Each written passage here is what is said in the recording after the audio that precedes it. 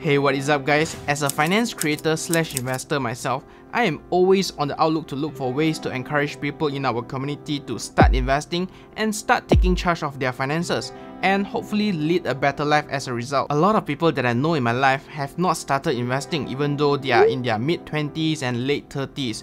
And if you are an investor yourself, I'm sure you must have convinced someone in your life to invest with you, but we all know how it ended up. So in this video, I want to try something different. Instead of me trying to tell people that investing is crucial and life-changing and important and whatnot, why not I present the reasons why some other people invest so that they can judge for themselves and hopefully decide for themselves. This video was actually an idea that I got when I was surfing through the investing subreddit, which made me stumble upon this thread. What's the reason you invest? This guy was curious on what's the reason people invest. Is it making an income from the stock market? Or is it building your portfolio for retirement purposes?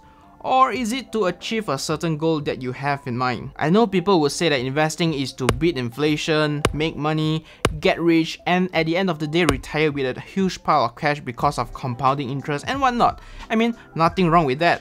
But personally, I think there is more to investing, but more on that later.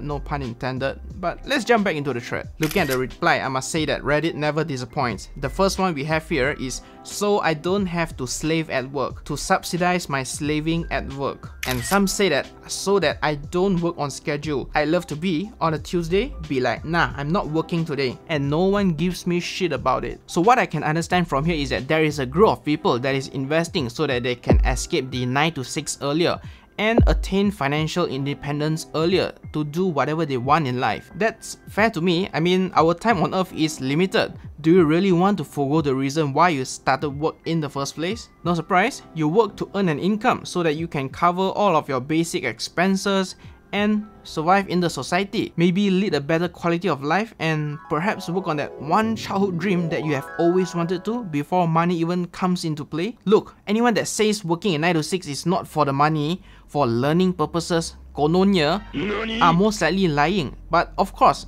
unless they are enjoying what they are doing, then that's a totally different story. Regardless, don't get married to your job. Look around in your workspaces and see if there is anyone that you aspire to be. If there's not, then it's probably a good time to think twice. Moving on, second reply that we got here is to try and build generational wealth, so I nor my future children have to work our life away. Okay, I have a different view on this. To me, this is like living for our children.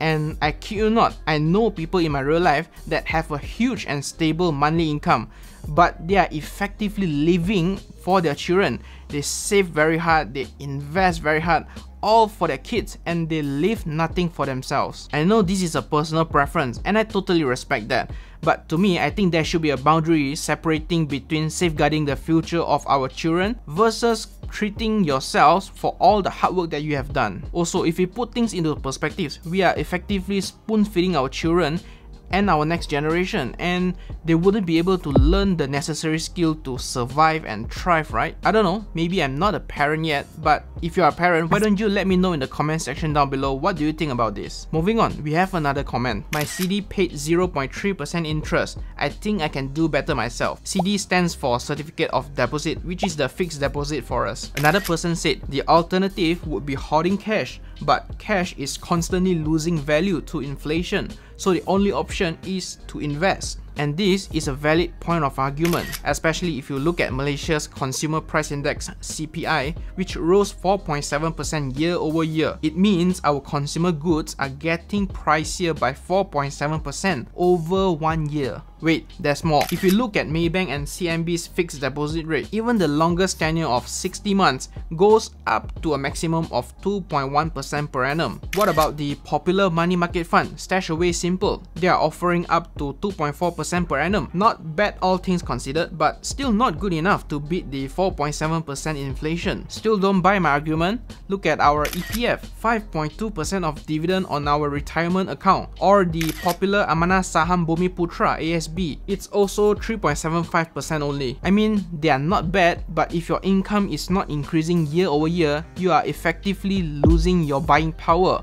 or in layman's terms, getting poorer. I know this doesn't sound alarming to a lot of people because inflation and currency depreciation happens in the background, which is more so the reason why more people need to get hold of this information. Anyways, let's move on, shall we? The next comment said that I like when numbers go up. The color green makes me feel good. Now, in hindsight, this sounds like a stupid comment, but actually this is closely related to how our human brain is wired. We thrive on dopamine. If you don't know what that is, imagine when you get what you wanted or you receive a piece of good news. Your body produces this chemical called dopamine that tells your brain that you are feeling good. And if you put things into perspective, everything that we do in our life, whatever that is to get that dose of dopamine. When you play your favorite games, eat your favorite food, buy your favorite tech gadget, get praised by your superior, or enjoying your vacation, you are effectively getting hit by that dose of dopamine. And similarly, drug addicts also use drugs to get that dose of dopamine to feel high,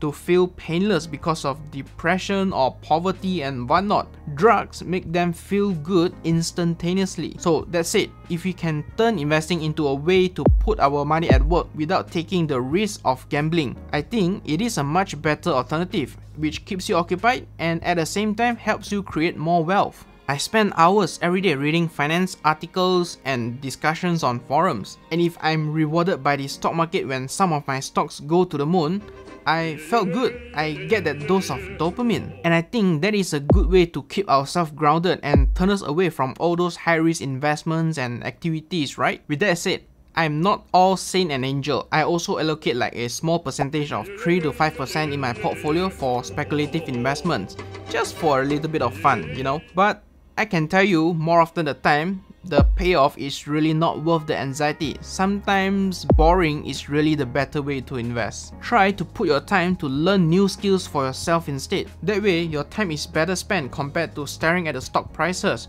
which, let me be honest with you, that will not do anything. Not like you can move the stock price, right? And this guy sums up my point perfectly. If your day-to-day life depends on stock market, it's impossible for you to make rational decisions continuously. Long-term investors succeed because they have invested money that they don't need for decades at best. So if you have not invested or you are into speculative investments, I hope you get the point. That's it. After going through those comments, I can tell you that I totally agree for the most part of them, such as to beat inflation, to build generational wealth, to attain financial freedom. Totally valid points. And for what it's worth, on top of those reasons, I would also like to share with you the reasons why I invest. Reason number one, I want to have a fund that I can withdraw from time to time whenever I like it to upgrade my life. For example, to renovate my home, or withdrawing for family vacations, soul searching, or withdrawing to fund my kids' education, or withdrawing to splurge on things that I want to buy at a point of time without thinking twice. I think that's the goal, right? Being able to purchase anything that you want at any point of time without the need of delayed gratification. Yeah, lame.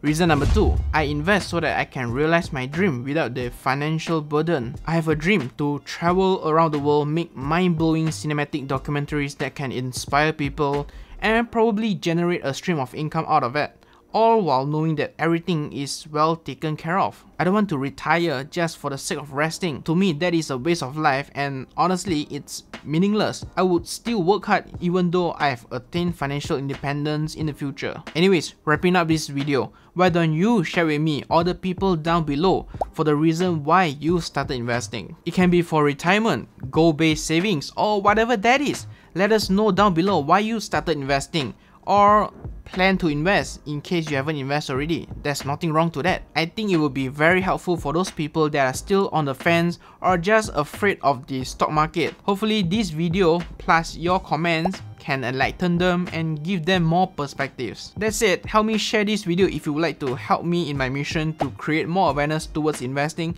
because I think we need to put more active solutions to solve this issue. Thank you very much for watching. Stay safe, stay invested, and as usual, I will see you in the next one.